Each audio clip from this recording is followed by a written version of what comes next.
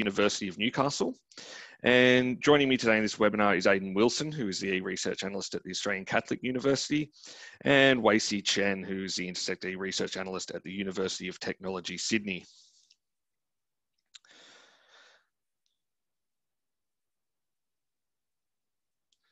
Now, before we get started, we'd like to acknowledge the traditional owners of country throughout Australia, and we recognise their continuing connection to the land, waters and culture. And we pay our respects to their elders, past, present and emerging.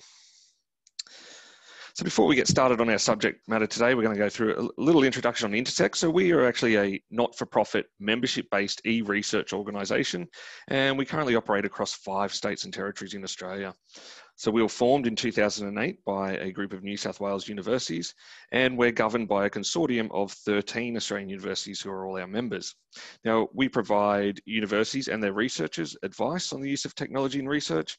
We provide training in research technology tools, and we also have the capability to develop high quality software for research use. So here's a list of our current members. As you can see, they are mostly New South Wales members, but we also have a presence in the ACT, Victoria and South Australia. So Intersect's e-research support model is based around the concept of an e-research analyst, and they're the primary interface between Intersect and our member organisations. They're based on campus at our member universities and work in conjunction with the support framework that already exists with that member organisation. So this slide also demonstrates the cross-institutional collaboration with the e-research analysts, helping each other with shared problems. So the role of the e-research analyst combines an IT needs analysis, business analysis, researcher engagement across a very broad range of world-class research activities. Their responsibilities include providing advice to researchers, gathering specific IT requirements, helping guide the development and deployment of relevant e-research services, and increasing the visibility and acceptance of good e-research practice. One of the main services we provide at Intersect is training in various research technologies. So these are delivered both in person and online. Our interactive hands-on training is designed to improve research productivity and support world-class research by imparting e-research skills and support to researchers. So since 2008, we've delivered over 1,300 of these research technology courses and had over 17,000 attendees across our 13 member universities and research organisations. So our webinar today forms part of our fully open research technology webinar series that's suitable for HDR students, researchers and professional staff, and commenced in July this year. So our first webinar was Start Coding Without Hesitation, Python versus R versus MATLAB and Julia, followed by a showcase of data analysis in Python and R, a case study using COVID-19 data.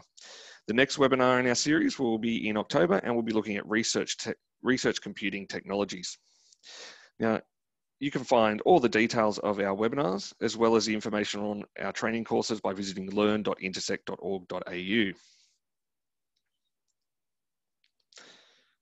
you can see there's a link to our webpage here. We might have a bit of time to go through it later, but you'll see not only do we do training in the tools we're talking about today, but also a range of tools in data analysis, data management, programming, and research computing.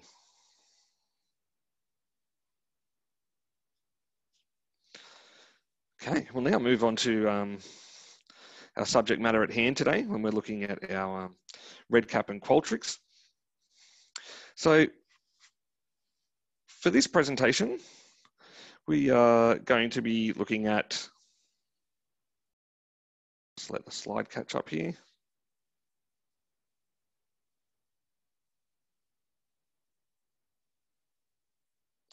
So we're going to be referring to the concept of electronic data capture as a method of collecting data from study participants.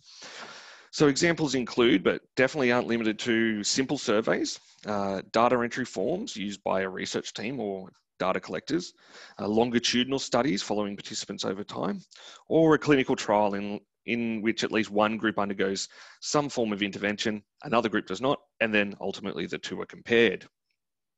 So an important distinction in electronic data capture is that between forms and surveys. When we think of forms, we think of something that consists of a researcher or an assistant filling in information provided by the participant or on behalf of the participant. So, for example, if someone stops you in the street for a brief questionnaire where they ask you questions and you respond verbally, that data is being recorded in a form. Another example of this might be an epidemiological study where a hospital makes available de-identified records, which include demographic details and medical observations while they were admitted, which the researcher then subsequently enters into a database before analysing it for any trends. A survey is essentially where the study participant enters the data themselves, such as an anonymous online questionnaire or a questionnaire as part of a broader study, the results from which can be aligned with other data collected via forms.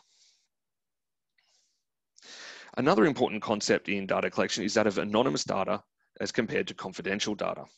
So anonymous means no one knows who has participated in the study. For a study to be anonymous, the data collection must take place in a particular manner and appropriate tools must be employed to ensure that no identifiable information, such as the participant's IP address, email, or name, for example, is collected. Anonymous data collection usually takes the form of online surveys, but they still have to be set up correctly in order to ensure full anonymity. Confidential data means that personally identifiable information is collected because it needs to be. For example, in a longitudinal study, the participants need to be able to be contacted by the study team for later data collection, and the data they contribute to the project needs to be aligned to their earlier responses so that proper analysis can take place. The challenge with confidential studies is to manage the data in such a way that you can make assurances to your participants that their information will remain safe. This means that if you collect data via telephone or face-to-face interview, you cannot call this data anonymous. It might be a good time to mention at this point that your ethics approval will also require you to tell your participants how their data is collected, stored, and managed for any kind of study, and you must inform them whether it is anonymous or confidential data. Now, there are, of course, many electronic data capture tools available to researchers depending on your local institution. While today we're obviously focusing on two of the most popularly used tools in Qualtrics and REDCap, many other options do exist. Some of the more common ones include Question Pro, Lime Survey, SurveyMonkey, or using Microsoft or Google Forms. Now, while all of these platforms have their own advantages and disadvantages when it comes to research, it just simply isn't possible to review them all in today's webinar. So now I'm going to hand over to Aidan, who's going to be looking at Qualtrics for us. Thanks, Sean. So yes, I'll be talking about Qualtrics, which is a tool that I'm one of the administrators at ACU. I also administer REDCap, but I work across both of them, and I think they're both great for their individual for certain things. So I'll be discussing Qualtrics, and Qualtrics was originally developed for market research and not for academic research, and also for business intelligence data collection. But it can also be used a lot, it is also used a lot by researchers, most notably in the fields of psychology and so forth, but really any field. It features an easy to use interface to designing a survey and distributing it to participants. However, Qualtrics doesn't have the same level of controls over sensitive data as something like REDCap, and so may not be the best choice if you're collecting personal information or personal health information. Firstly, Qualtrics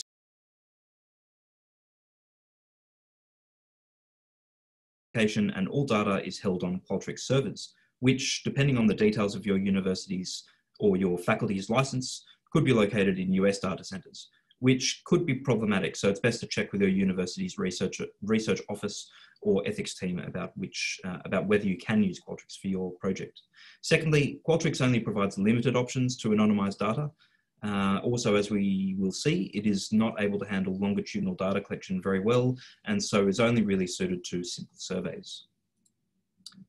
Qualtrics is a very simple program to start using and has a very intuitive point-and-click interface with controls that appear as you need them, and the more advanced controls available if you start looking. They have clearly spent a lot of effort designing a user interface that works very well. It gives users control over display and skip logic to control whether questions show up or not, and with what's called survey flow to control how a participant proceeds through whole parts or blocks of a survey. A user can pipe values from the dataset into a question, email, or other text area for better personalization of the survey experience and other uses. There's an impressive array of question types with useful defaults for lots of different use cases. Users can also manage contact lists and even automate the generation of those contact lists from responses to surveys. Finally, users can intuitively and simply build reports that update with new data and share them via a link and optional password. So I'll just show some screenshots of what Qualtrics looks like in action. So it's got this clean, intuitive interface with controls that pop up only when you need them. Those are the controls popping up.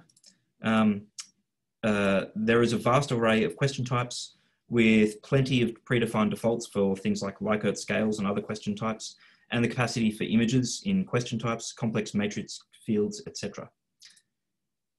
There's a great preview system that shows both web view and mobile view for your surveys. This screenshot also, by the way, shows that you can pipe values from the data for personalization or other purposes. The survey flow option allows you to determine which blocks of questions show at what points for a given respondent, depending on some logic. A simple use case for this might be, as the screenshot shows, if the answer to consent is yes, then proceed on to the next blocks, otherwise go straight to the end of the survey. Another example might be to channel some participants, for example, those over 18, to one path through the survey and those under 18 through a different path. You can also randomize the appearance of blocks in the survey flow to reduce bias in your data collection. Qualtrics provides a very simple interface for managing contacts, which is essentially a list of people that you may want to invite to take your survey. Contact lists contain email addresses at a bare minimum, but any other field type is possible and user definable. Moreover, you can utilize the values of those fields in the survey that your participants are invited to. And for example, show them a slightly different experience if they meet certain logic in their contact details. The classic example of this is language. So you can automatically start a participant off in a survey of the correct language for their preferences as recorded in the contact list. In this regard, Qualtrics has an edge over REDCap in that participant lists in REDCap can only contain email addresses, but there's a different design in REDCap for this, and those values would actually be imported into the data set that the surveys and forms then also contribute to. But Wacey will talk more about that soon. There's also a means of automatically populating contact lists based on responses to your surveys and logic. For example, if you want people to volunteer for a focus group, you can ask them in a survey they're taking whether they would like to participate. And if they say yes, open up a form where they input their contact details. A contact list trigger, which is shown on the screen there, can then automatically feed those details into a contact list ready for you to send out invitations to the focus group or otherwise export their details for use in another application. Surveys also feature a very simple distribution system that allows you to send unique links to a contact list or a portion thereof. And Qualtrics will automatically track which recipients have completed the survey and which haven't, although it won't let you know that it won't let you identify people for privacy reasons. Knowing this, it can then automate reminders to be sent to those who have not yet completed the survey and thank you messages to all those who have. Qualtrics also supports distribution via an anonymous link or by QR code or social media, but these options do not have the same options around reminders and thank yous because it fundamentally doesn't know who those recipients are. Another great feature of Qualtrics is the built-in reports engine. Users can build reports based on responses in the data or even across different projects with a simple and intuitive interface that combines text elements and headers and charts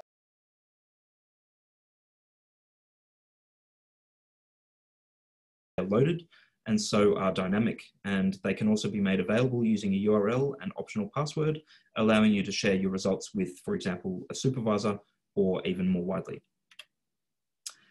As to some of the limitations, Qualtrics falls short on some important features. For one thing, it is software as a service offering rather than an application that is locally installed on the university's infrastructure. This means that the data is managed by Qualtrics, and depending on your university's license, the data may not be stored in Australia at all. The features for collaborating are limited depending on your university's your institution's license. You should be able to share a project with anyone from inside your uni and possibly those with Qualtrics accounts at other institutions or personal accounts. But you can only choose to allow or disallow, edit, view reports, activate, deactivate, copy, and distribute. What this means is that if someone is allowed to view any data in a Qualtrics project, then they can view any data. They can view all data in that project. Another limitation is that Qualtrics has a one-to-one relationship between a project and a survey. In other words, a survey is a project and a project is a survey. This means there's no concept of repeating a survey multiple times over many events. And somewhat related, there's no way to link responses from one individual across multiple time points. This ultimately makes Qualtrics unsuitable for longitudinal projects.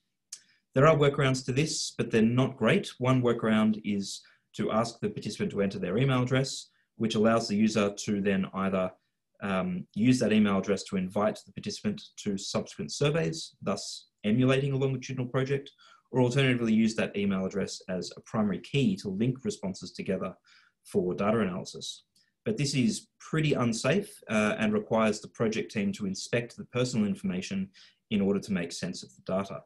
Another method to solve this latter problem a little bit more securely is to ask respondents to generate their own primary key using some easily repeatable method, like, for example, ask them for the first 2 letters of their surname, the first letter of their birth month, and the last 4 digits of their phone number. The idea being that users will have to fill this in every time the survey is run, or for every survey that is run, and the team can use that code to join those responses together across different projects. This is better, but it's still highly error prone and relies on people entering that information correctly into a survey each time. So on to use cases. The most typical use case for Qualtrics is a simple survey, but these probably account for the majority of data collection activities. At ACU, where I'm the e-research analyst, Qualtrics is used for a lot of business data collection as well, such as course evaluations. Qualtrics should only be used where user rights don't need to be too advanced. Most simply, if a project only has a single user, like a PhD or honor student, then it works well in a Qualtrics environment.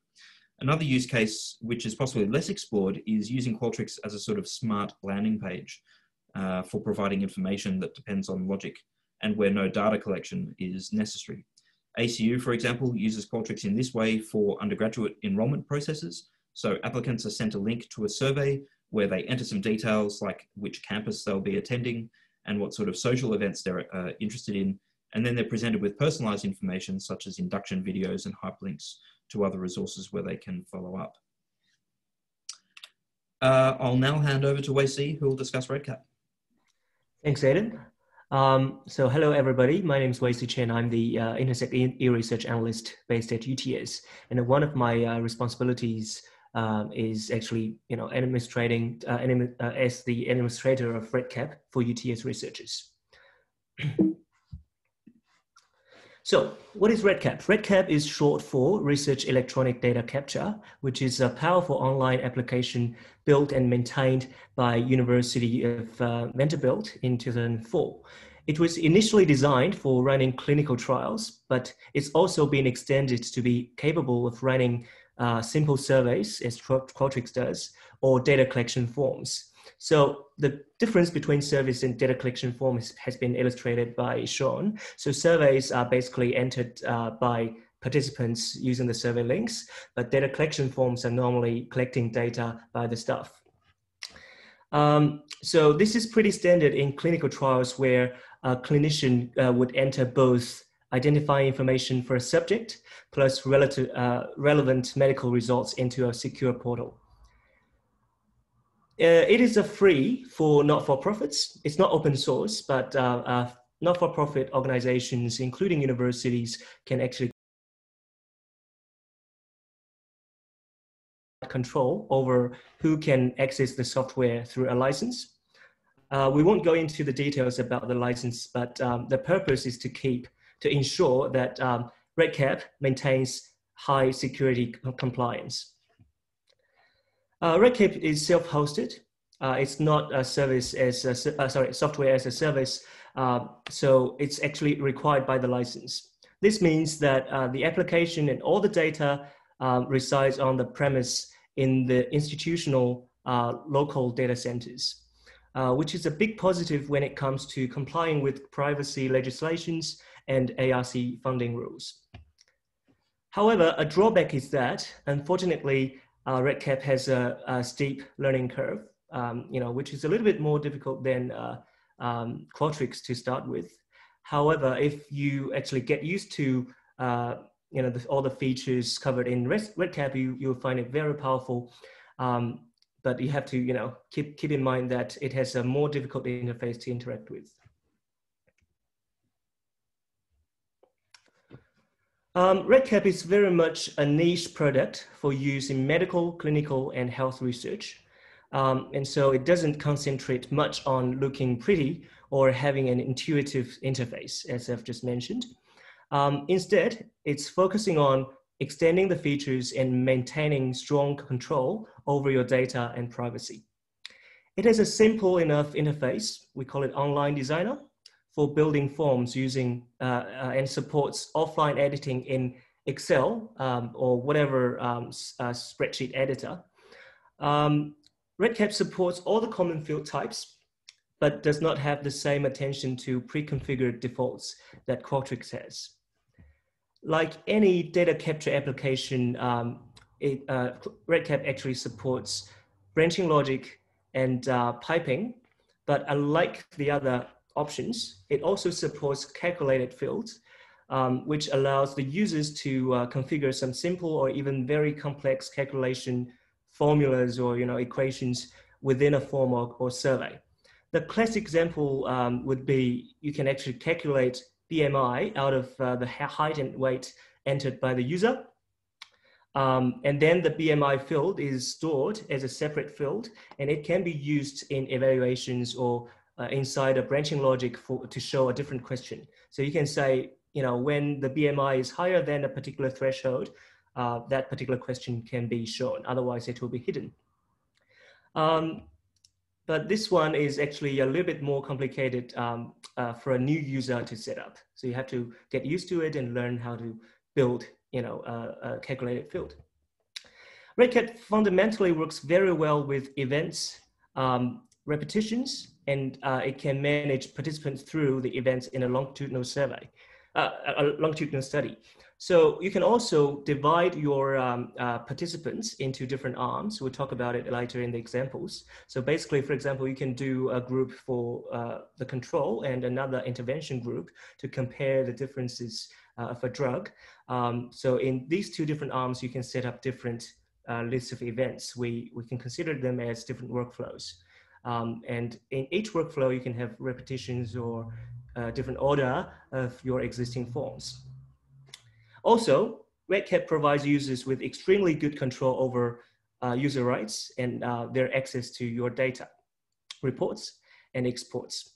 And it's quite suited to projects in which a team of people might have different roles on a project. For example, you have data entry people, you have people designing the survey who has all the permissions, you have the person who's managing the project who can set up user rights for other people. You can also say, I have external people to be included in the project, say clinical staff in a hospital context who need to enter the data for a patient. Okay, here are some examples of REDCap, and it shows the features around data security, the things I've mentioned above before. So in this example, you can see that a user can be given specific access to different functions, including full permissions, highest level privileges for design and setup, and whether they can set up user rights for other people.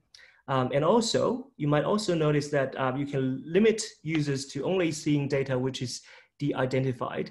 So that means when adding fields, you can indicate which fields are identifiers, and you can make sure that the right people will automatically will automatically see the full data set, but the rest of the people will only see de-identified data out of the data set when they export it. Also, you can see from the right-hand side, you can limit users to only seeing data within one particular form. And for each survey or form, you can actually set whether they have read-only access, view and edit access for each particular survey. This screenshot illustrates one key difference between Qualtrics and REDCap, which is that REDCap allows a project to contain many different instruments. So we have 3 instruments here, and each instrument can be set up as one survey. So you can make it.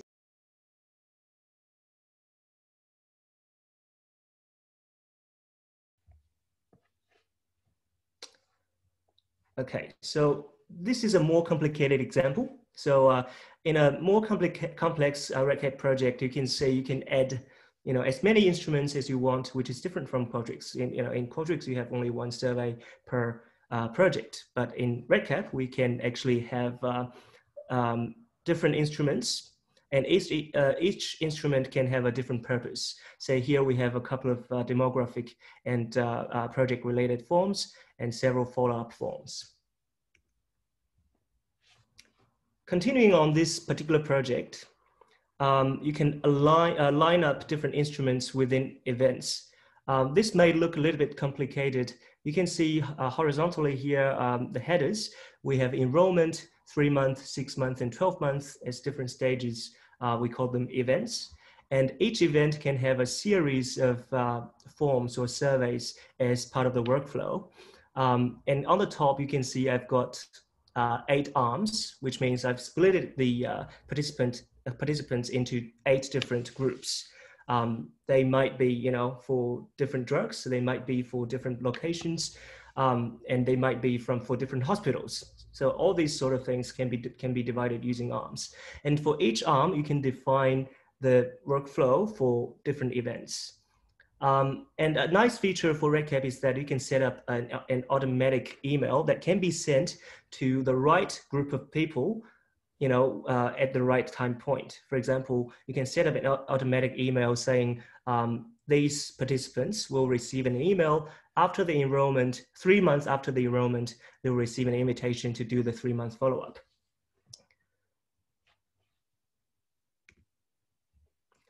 Okay, as a summary, as I've mentioned several times before, REDCap has a steep learning curve, and users typically won't be able to dive in themselves and start using it without first either attending some training or spending some time regarding reading the built-in materials, including the help page and FAQ pages. The interface is not pretty. It's not as intuitive as Qualtrics. And there are some options for users to modify colors and fonts. However, these options are limited compared with other tools like Qualtrics. Some basic features are still missing, although REDCap is being actively developed and maintained with updates regularly. So like the ability to configure a field that has multiple subfields, like an address field with multiple parts, including street number, street name, suburb, etc. While there are some usually some external modules or plugins that you can use to actually get access to these features. However, they're not built in, so it might be within the administrator's capability to do that, but not achievable by normal users. Here are some typical use cases for REDCap. It's been pretty clear that where the boundary between Qualtrics and REDCap is by now. And REDCap is actually suited to the most complex requirements of longitudinal studies and clinical trials, but it can also be used to do simple surveys, except that it might be like using a cannon to kill a fly. So, and also the look of the survey might not be as good as Qualtrics. So the common use cases include if you want to do longitudinal projects, if you need to control user access requirements, you want to set up very complex user access roles, or if you want to manage sensitive data, the data you're collecting include a lot of sensitive information, or if you require data auditing, or if you want to do the study with multiple different arms. And all these cases, you should consider using REDCap over Qualtrics, as REDCap is designed for these purposes at the very beginning. Okay, so now I'll hand it back over to Sean to do the final recommendation and summary. Thanks, thanks, Wasey. So obviously any final recommendations is kind of very general in nature, and everyone's individual use case needs to be considered, but we can hardly do a presentation comparing a couple of data capture tools without providing some final advice. So in general, we would probably recommend researchers look to a tool similar to like Qualtrics just to begin with, and only move on to REDCap when you need to. And that could be because you have a longitudinal project, you're collecting sensitive data, or you may need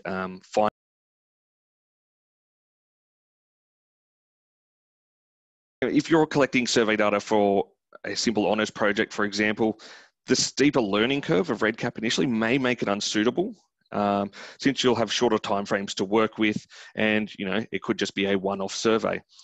That said, if your project requires longitudinal data, it might be worth the effort initially to learn REDCap, as it's going to handle this more simply in the long run.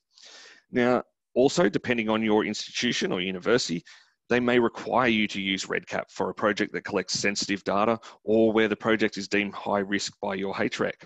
So you should always check with your research office or HREC when deciding which tool you use to make sure you're using the appropriate one, and then you can subsequently get the appropriate assistance. Now, as a side of this, we've obviously talked a lot about research, but Qualtrics is a nice tool as well to be used for data collection that's not research-based, so operational or administrative, as is in that example Aidan gave. So where we can find support for these tools? For Qualtrics, there's excellent online documentation, and you can generally find this information about every feature on their site. Just be aware though that depending on the license or access that you have, you may not actually have access to every feature. They also have a very good support site and a good community forum for peer assistance. Another good place to find support might be your university's local brand administrator. If you're unsure who that is, I'm sure you could check with your IT department. They'll be able to point you in the right direction. As for REDCap, there's also very good built-in FAQ. Once you start using REDCap, you'll find that there's hyperlinks all over the place to jump you to a particular video or a particular section of help on the certain feature you're looking at. And it explains the use of most of these features. So there's lots of online training materials as well, and your local admin should be able to point you in the direction of those. While we're talking about your admin, they're generally a very good source of support, and you should be able to find their details from within any REDCap project page. Just look for the big Contact REDCap Administrator page, button in any page. As far as training, Qualtrics offer their own self-paced free online training called XM Basecamp, which you can access at their website. So like I said, it's free and self-paced, but if you wanted to be certified in Qualtrics, you can pay for certification and complete a test after this, which may allow you to offer professional services to others. Intersect also provides training, which is free for researchers from our member universities, although we also do offer paid training for non-members. Of our training, we have an introductory Qualtrics course and are currently in the process of developing an advanced Qualtrics course, which will be ready for delivery in 2021. We already have an introductory and advanced course in REDCap, looking at basic data collection and surveys, and randomization and longitudinal trials with REDCap. So you can keep an eye on the schedule of upcoming courses on our website and look out for courses at your university. If you can't find this course happening at your university, or you can contact your local e-research analyst, or if you are from a non-member institution looking for training, feel free to reach out and contact our training team. Now that concludes all our material today. We have we have some questions to go through. If anyone else has any questions, feel free to jump on the chat or jump in the Q&A as well. So we have had a couple answered already, but I might just read them out, so in case anyone wasn't following along the chat. So we have had a question, Aidan, which one out of Qualtrics or REDCap is the best for collecting descriptive type or story-based data? Yep, and my answer to this was that both are capable, but which one you choose will depend on other considerations like your research design needs, like do you have complex user rights or do you have longitudinal data collection needs? But supporting descriptive type and story-based data is equally supported by either platform. We also had a question in the chat about embedding videos in our surveys. Now, both tools can do that. There are no specific no video design tools within REDCap or Qualtrics, but there is a possibility to stream it. I've worked in a lot of projects where we take intervention. We can, send out a REDCap survey link in a longitudinal study with an embedded video in there, and we can check that the person's, REDCap gives us the ability to follow up on if someone has accessed a survey we've sent them, if they've got to the end of it. We can even do things like embed timing measures. So we can see that, if we sent someone a 10-minute video, we can check if they just clicked through and clicked after 4 seconds and, they didn't actually participate in our intervention that we're looking at. So both of them have the ability to do that, but effectively we're streaming them from an outside source. And that's most typical. So both will allow you to embed videos or images that are sourced from, you can upload images, of course, but you may be able to upload videos, but in Qualtrics, it's essentially uploading to a location where you can source them from within your survey. But the most typical way to go would be to upload your video to something like YouTube as a private unlisted video, and then embed that in Qualtrics. And the same goes for REDCap. Yeah, that's definitely how Qualtrics does give you the ability, like Aidan said, to upload the video. But I think they even have a little recommendation that says, yeah, you can upload this, but we recommend you actually host this on a video streaming site like Vimeo or YouTube. You set the privacy setting and use that to actually host the video and stream it through the survey. Yeah, we have another question about with Qualtrics, can the form contain images? Yeah, certainly, as Aidan explained, we can do that. And we can do that in REDCap as well. There's another question there about translations, multilingual surveys. Qualtrics is definitely better at doing translations of surveys. It's got a feature where you can add a language. You can export the primary language, it might be English, and then use a spreadsheet to basically add translations for every question, descriptive text element, every answer choice label, and so forth, and upload that into Qualtrics, and it will turn that into a new language, which is available to people as a drop-down list, a drop-down option on the front page, and I think is even configurable from an embedded field like the language field in the contact list. REDCap can do it using an external module, which is basically a plugin, but it's quite complex, and it certainly doesn't work as nicely as it does in Qualtrics.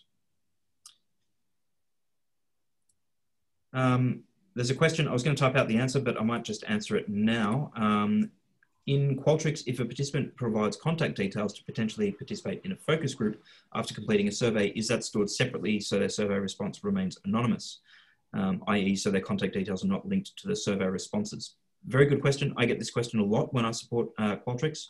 The way I recommend people do this is to set up a separate Qualtrics project, which only collects the contact information for those people who volunteer to, participate in the focus group. This also goes for a prize draw. So if you'd like to go in the draw to win a book voucher, for example, but you don't need everybody to do that, so they can volunteer into it.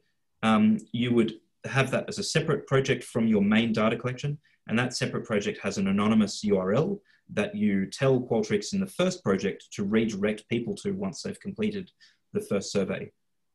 So that means that if they choose to enter their contact details, they're listed in a separate project entirely, and so their data can't be related back to the first one. And you would let them know in the question that asks for their email address that the details can't be used to link their responses. You could also, by the way, do this in REDCap. REDCap also has a redirect people to an arbitrary URL at the end of the survey. Okay, so we do have another question here. So, as someone who needs to survey with children and young people, is REDCap able to run a code prompt to send an email or text to a provided number for verification before adding the data to the data set? For verification before adding the data to the data set. I don't really understand the question. REDCap is extremely flexible and able to be coded to do various things. I have worked with people that have used REDCap to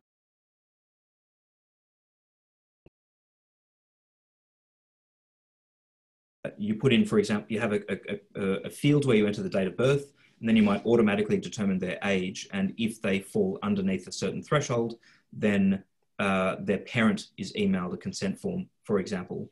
And if they're over a certain threshold, then a certain age, so if they're over 18, then they can be sent the consent form. Doesn't sound like that's exactly what you're asking for, though. So, Caitlin, if you could clarify the question in the chat or something, then maybe we can, address it, answer it better.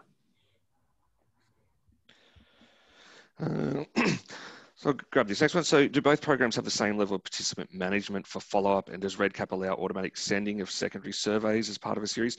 Yes, you have excellent control over the survey invitations. Wasey touched on it briefly about, so we have automated survey invitations where we can set up, to go at certain times. We can also insert logic into these invitations. So you may say, only invite this person to survey number 3, the third step, if they've completed survey number 2. We can say, I actually need a week's break between the completion of one survey. So you can time it by elapsed days, not just specific dates. You have immense control over everything you can do.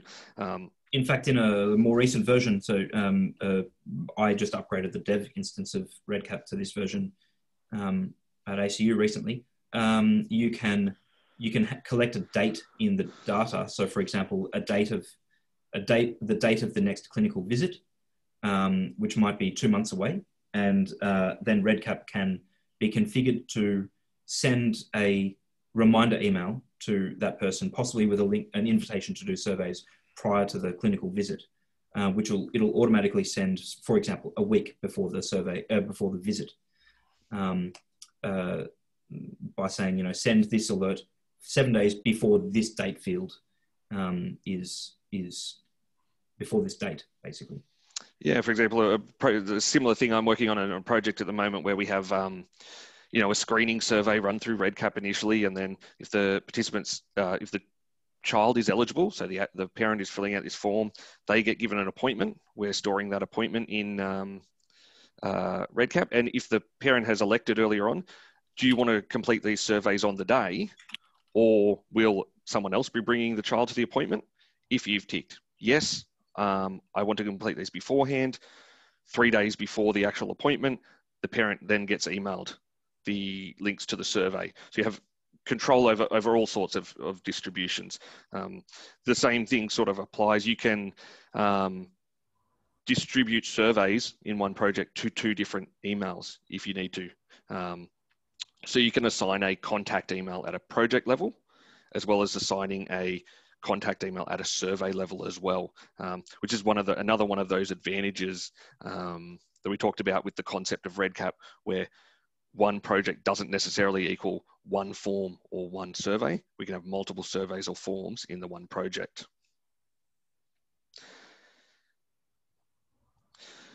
Can the consent form and participant information be sent along with the Qualtrics form? So generally, any particular advice on that, you'd want to talk to your local HREC. From my perspective, I recommend people start off their surveys, whether they're in REDCap or Qualtrics, with the participant information as a field in the survey, and also then provide the PDF as a link to download, and embed that link in the. So the first thing people read when they click on the survey link is they read the participant information letter. They're given an opportunity to download it as well. So yes, you can embed all of this stuff in both Qualtrics and REDCap as descriptive text field that allow you to do rich text editing, like configure headers and italics and bold and different colors and so forth. And again, embed a PDF letter in the fields as well. Yeah, we have the same sort of process at Newcastle, at HREC's room. And, it's recommend put it on screen and not just have it as the link, because we want to make it as easy as possible for our participants to actually access the information and read it. And click this link, you may not be actually giving them proper consent because you're not making it as easy for the person. This is probably a good point to mention. REDCap itself has an excellent e-consent framework built in to it. So it is set up and you activate it as an e-consent, and it tells you the fields you need: a signature, a first name and a last name. And what it will do is, and of course it can collect a signature by finger on a phone or an iPad. You can use it with a mouse, a digital signing pad, whatever you need. And then what REDCap will do for you is the very next page, have a statement that this is the equivalent of a signed consent form, and give the participant right at that point an option to download and print their signed consent form. And also require them to read and verify the details are correct. Yes. An important step for, REDCap comes from the US, it comes from clinical research, so it has HIPAA compliance. The e-consent framework is compliant with, I'm going to not remember the acronym, CRF Part 11, I think is what the acronym is, which is I think the legislation in the US around what is considered trustworthy collection of consent in an electronic form. So yes, I think, I agree with Sean that the REDCap's consent framework is very good, and I recommend people use it a lot. So Caitlin, so a bit more clarification on your question. In short, you can put in, if it is like a first screening survey and the person says, I'm below the 13-year-old threshold, I want to get their parents' consent, you can certainly ask for a parent's email address and then use that. Once that first survey is completed and the child said, yes, I want to participate, here's my parent's email, you can certainly then send off the next survey, and it can be a simple yes or no to that parent, contain a bit of information about your study, and then that child can go no further until you've received back that survey saying yes. And the good thing about it being, if it's in REDCap, is that it's all linked to this one record. So there's no going back and marrying this up and saying, okay, who was this yes from? Is this one? It's all part of the one record. So you can automatically set it up from the very start to say, don't send the next survey, or don't let this person participate any further until I've received back the guardian consent form. It's fully customizable. So you have full control over all the instruments you've got, and you can control the process. So basically, you can send out notification alerts, to decide what to do next. So it's very flexible. So once you get into it, you find it very powerful. Yeah, like Wasey said, the notifications are very powerful. I've been working on a lot of projects lately, mental health based, where people are answering mental health questionnaires. For certain number of, certain combination of answers are selected, we've set up REDCap to automatically email the research team, because they may need to initiate an intervention outside of the research project, and you can do that instantly. So you have such great flexibility in terms of that with REDCap. Yeah, the logic is really very rich, and the way and the ways he touched on the calculated fields. So you could do automated scoring within a REDCap instrument. So you might have, for example, the DAS-21, the depression, anxiety, and stress score, and you can have a field that calculates the depression score and the anxiety score and the stress score. And do things on the basis of those values. So if the score is above 4, then, as Sean said, automatically email the project team and say, you need to get in touch with this person.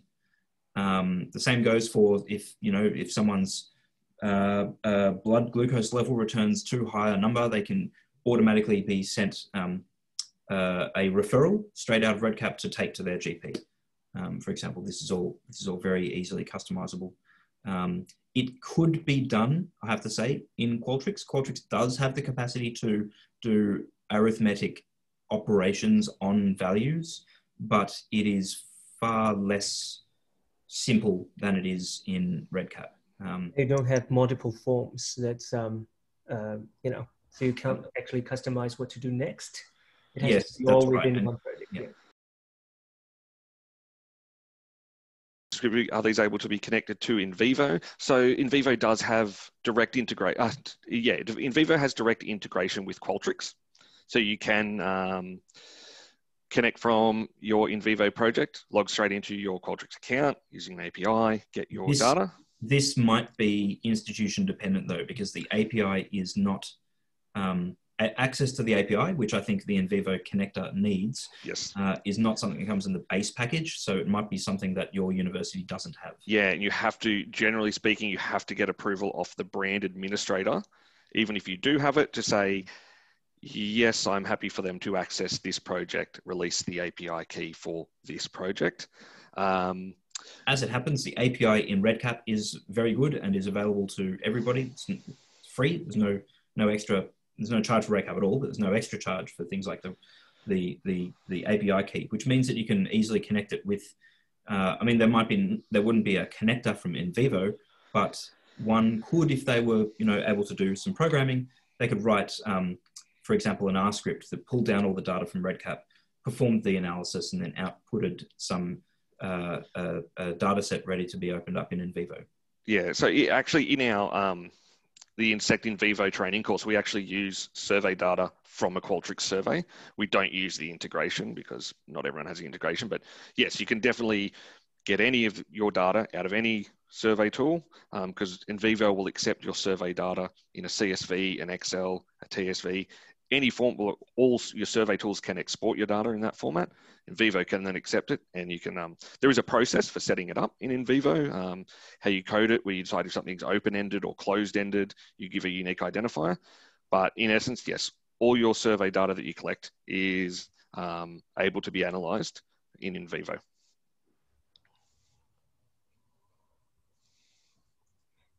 A question just popped up. If participants are given a voucher after filling in a form, can it go immediately or does it go separately?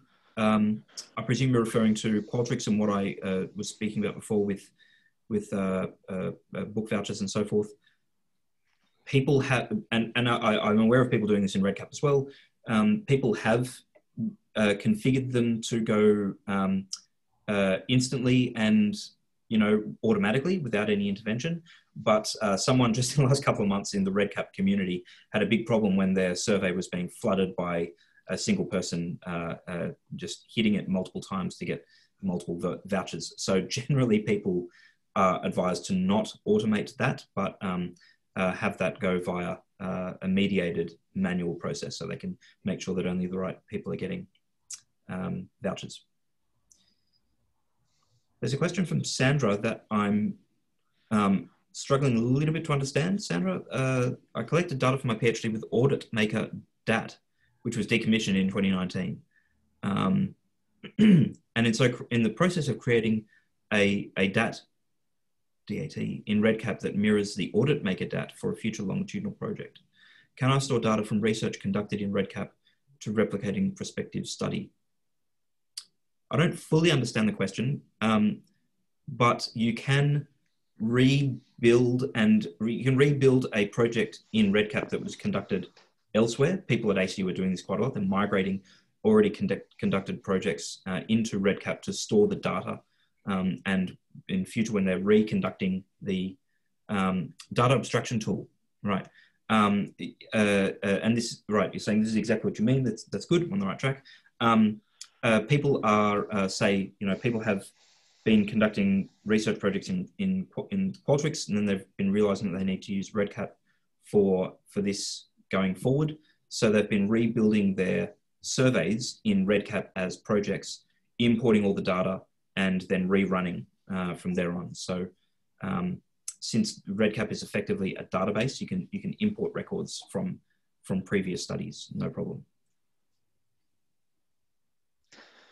Well, okay, that looks like all our questions, which is excellent timing because we're about to close off. Great, that sounds like that's answered Sandra's question as well. That's a good. Thanks. Good point to finish. Thanks for the question, Sandra. Thanks everyone for your time today. Like we said, For our people at our member institutions, feel free to contact your local e-research analyst. Those external, you can contact that email there, training@Intersect.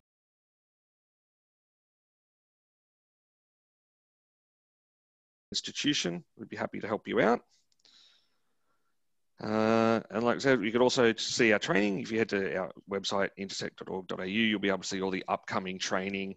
And like I said, not just on tools like REDCap and Qualtrics, we also do training, multiple programming languages, other data management tools as well. We mentioned InVivo in the training is one of our currently very popular courses.